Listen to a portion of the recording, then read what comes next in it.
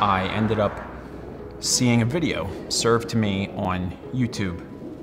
And it was a video that said how much money you can make running a mobile detailing business in a day. And I saw that video and I said, I can do that with my eyes closed. Because I love cars and I've always been into detailing in some form or another. So January 2020 rolls around and I take my Suburban and we fully kit it top to bottom, water tank, pressure washer, hose reels, air compressor, generator, the whole thing.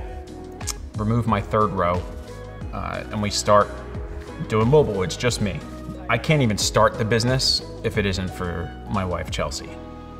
Chelsea empties her 401k and hands me every penny she had. Every penny to start this. This doesn't happen without her. Well, I got some reality check for you. I think you're going to be closing this lease down in the next 5 years a little early, because the way that you're expanding and growing is phenomenal. It's an incredible feat.